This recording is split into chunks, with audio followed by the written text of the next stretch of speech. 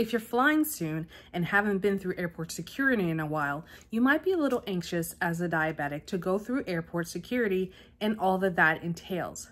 But never fear, because in this video, I will share the top 12 mistakes that I see people make when they go through TSA. Hello and welcome back to the channel. My name is Wendy and I am the Unconventional Diabetic. And we are starting a series on traveling with diabetes. So if you want to see more videos like that, make sure you leave a comment below. And while you're down there, make sure you subscribe to the channel. I remember airline travel back before TSA even existed. And maybe that's dating myself, but there was a time before the TSA existed. There was a time before you had to take off your shoes and your jacket and measure out liquids and so on and so forth. But alas, those times are no more. And in 2024, you need to know the most you can about navigating airport security.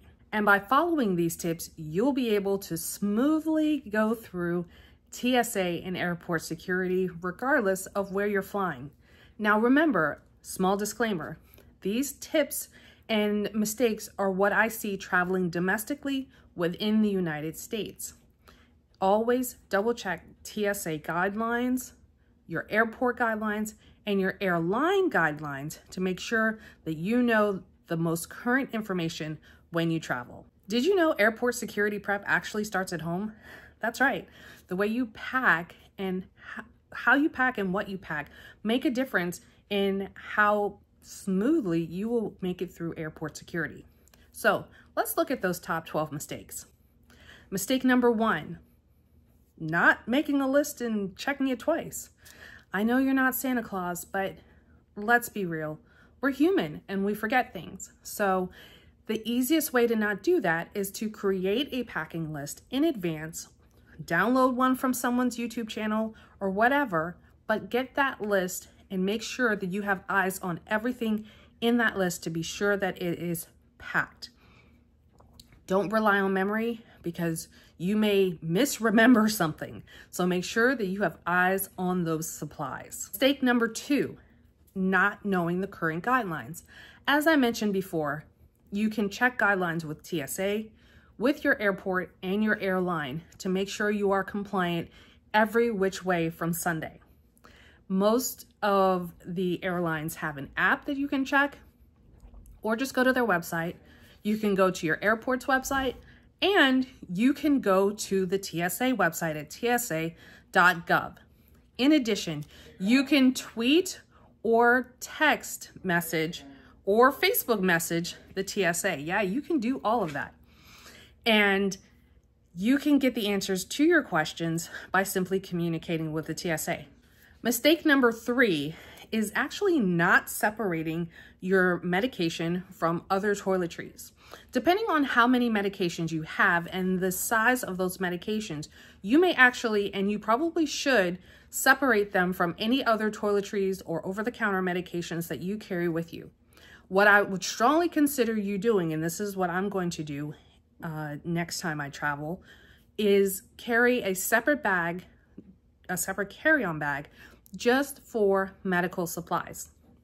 Now, what that does is it allows you to say to TSA, I have a disability or I have a medical condition and these are my medical supplies.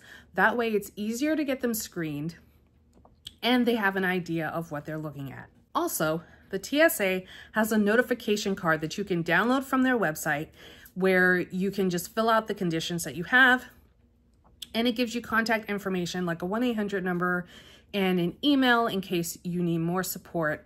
But remember, when you're at the airport, you can always ask to speak to a TSA officer, especially a supervisor. Mistake number 4, not separating non-medical liquids. This is more for people who do not use TSA PreCheck than it is for PreCheck. Because in TSA PreCheck, you don't have to remove liquids as per the 311 rule, but you do in the standard TSA security line. So here's how this goes. The 311 rule is this. If you have liquids, gels, pastes, creams, or aerosols that are 3.4 ounces or smaller, they are allowed in your carry-on bag. However, you are supposed to put them in a 1-quart clear bag. That could be a Ziploc bag, or it could be a fancy TSA approved bag. And the last one is that you are allowed 1 per passenger. If you are traveling through TSA PreCheck, you do not have to remove these from your carry-on bag, excuse me. But if you are traveling through the regular TSA line, be ready to easily remove that bag out of your carry-on bag so that you can put it in a bin and it can be screened.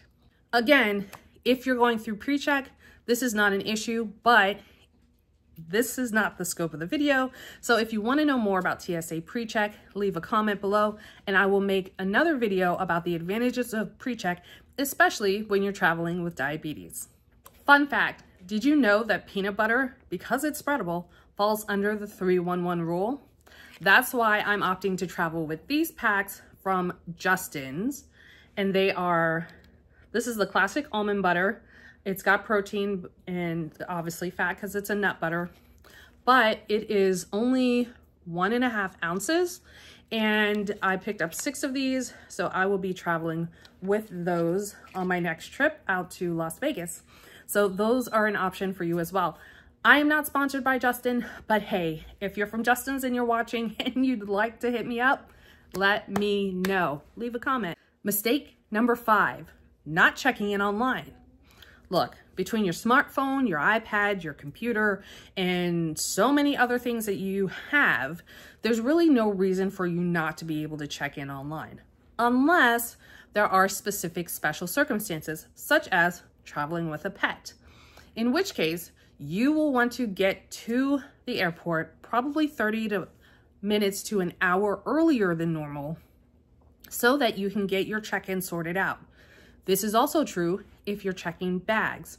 Make sure that you have enough time to wade through the line, especially if you're flying economy or coach, so that you can get your bags checked and get through security without much stress. And that leads us to our next mistake. Number 6, getting to the airport late. Oh boy. Now, I have had times when I've cut it close getting to the airport, but there's almost no such thing as getting to the airport too early, okay? But there is a such thing as getting to the airport too late, and you do not want to be in that position. I live 45 minutes away from my airport, and I know how much of a slug it can be to make the 45-minute, an hour, 2 hours for some people trip to the airport. But the thing is that the earlier you get there, the easier travel becomes. For example, if you're going on a long-term trip and you're parking in the economy parking lot, well, then you're going to need to ride the shuttle bus from the economy parking lot to the terminal. And who knows how often those buses run, maybe every 5 minutes, maybe every 15 minutes, maybe it depends on the time of day. The point is that you need to be aware of these extra steps and reverse engineer the time you leave so that you're leaving on time. And this is especially true if you're traveling with multiple people and or pets or small children. A good guideline is to get to the airport 2 hours ahead of time if it is a domestic flight, or 3 hours ahead of time for an international flight. You can also check the status of your flights through your airline's app, which you did download, right? Your airport's website, sometimes they have an app too. And you can also visit the TSA's app. Yes, they have an app too, called My TSA, that allows you to see the estimated wait time for regular TSA and TSA PreCheck, and whether or not TSA PreCheck is actually open. As a bonus, if you use the My TSA app, you can also see an estimated wait time for in the future. So if you're not traveling today, or you want to know how things are going to be in like 2 or 3 days, they're using past data in order to show you what it's likely going to be based on past traveler usage. So that should be helpful in planning your trip as well. And the last thing about getting to the airport, if you're using a rideshare service such as Lyft or Uber, Make sure that you book that travel in advance so that you get to the airport in enough time. I always do that when I have to take an Uber from my hotel to the airport so that I can fly back home. That way I know, depending on how long it takes to get to the airport, I will get there in enough time, go through security, and be well adjusted and rested at my gate. And remember, it's okay to get there early, but you don't want to get there late. By the way, if you are getting value out of this video, make sure you hit that thumbs up button. And for a complete list of travel essentials, especially for traveling with diabetes, check out the link to Amazon in the description below. Now, back to the tips. You've made it to the airport. Yay! Now it's time to actually get in the security line. Yeah, but there's still some things you've got to do before you actually get to the scanners and the x-ray machines and all that. So mistake number 7 is getting in the wrong line. Yeah, that's possible. I see it every time I fly. There are people who try to get into the TSA pre-check line when they do not have pre-check. And by the way, that pre-check should be on your boarding pass, which you should have checked before you left to go to the airport. Ideally, you checked it 24 hours ahead of time when you checked in and then contacted the airline if there was a problem. But let's say that didn't happen and you end up in the regular TSA line. Okay, no big deal, because you have the My TSA app and you looked ahead to see the estimated wait time. So you are easy sailing. Now, some airports have an additional line for those with disabilities. For example, if you cannot wait in line for whatever reason, maybe it's a mobility reason, maybe it's PTSD, but not every airport has that. So when you approach the security lines, ask the employee who's checking boarding passes if there is a separate line for disabilities. If there's not, unfortunately, you'll have to go through the regular line unless you have TSA pre-check. Again, if you want to see that pre-check video, let me know. Mistake number 8 is taking water through TSA, which you actually can't do unless it's a medical necessity. So here's the thing. A lot of people have very nice water bottles, myself included, and it is very easy to forget that you have water in those bottles. So make sure that those bottles are empty. And in some airports, there is a space for you to pour out liquids before you get to the security line, but don't rely on that. Make sure your containers are empty unless that liquid, such as a juice box, is medically necessary, in which case you will need to inform the TSA officer that you have something that's medically necessary, and that's why you're carrying this liquid through TSA, whether it's regular screening or pre-check. Both apply. Mistake number 9 is pretty simple. A lot of people just don't pay attention when they're in line. They don't see the signs, they don't hear the officer's instructions, they don't know what's going on. And so consequently, by the time they get to the front of the line, everything is now jammed up because they are not prepared. So pay attention to what's going on in front of you. Have some situational awareness. If people are taking off their shoes, if they're taking off their jackets, if they're taking off their belts, then you probably should too. You can double check with the TSA officer, but it's a good chance that you'll have to take your shoes off as well. So make sure that you're wearing some comfortables, easy to slip on and off shoes. Otherwise, again, this just becomes more burdensome in your travels than necessary. So go for comfort and go for ease rather than trying to be cute. You know who you are. Again, if you're in the pre-check line, this isn't an issue because you don't take off your shoes, your belt, or your light jackets in TSA pre-check. And mistake number 10 kind of goes with mistake number 9, which is not listening to the TSA officer's instructions. Look, I get it. They're not always the nicest people, but they are also dealing with some people who are very anxious all day and all night long. So let's give our TSA officers a break and listen to the instructions that they have said over and over and over again. And by listening to those instructions and asking when things are not clear, you will have a smoother experience. Mistake number 11 is not having your materials ready when you approach the TSA officer. Now, every airport is different. So you will need to know, and this is where paying attention comes in, whether or not you need to have just your ID ready or whether you need your ID and your boarding pass. Depending on how TSA is running in your particular airport will determine what you do. Here's what I do.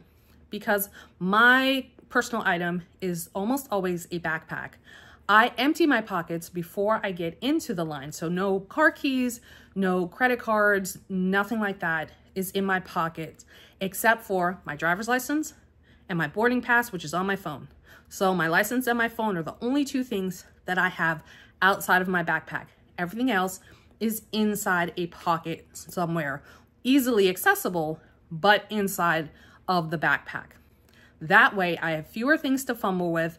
I'm not worried about pulling things out, and things just go more smoothly. Yeah. So that's my pro tip for you, is to make sure you empty your pockets, which you also have to do anyway, but the less that's in your pockets, the less you have to put in the bin and the less you have to collect on the other side. So make it easy on yourself and just consolidate. That is the name of the game. And mistake number 12 is forgetting about your wearable medical devices. And no, I'm not talking about your Apple Watch, which is not technically a medical device at this point, but I'm talking about continuous glucose monitors. I'm talking about insulin pumps.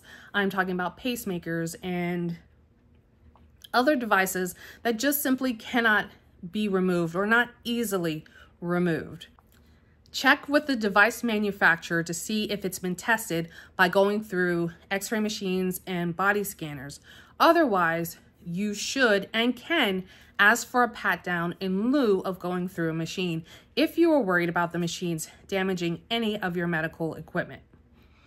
You can always ask for a pat down. You do not have to go through the machine.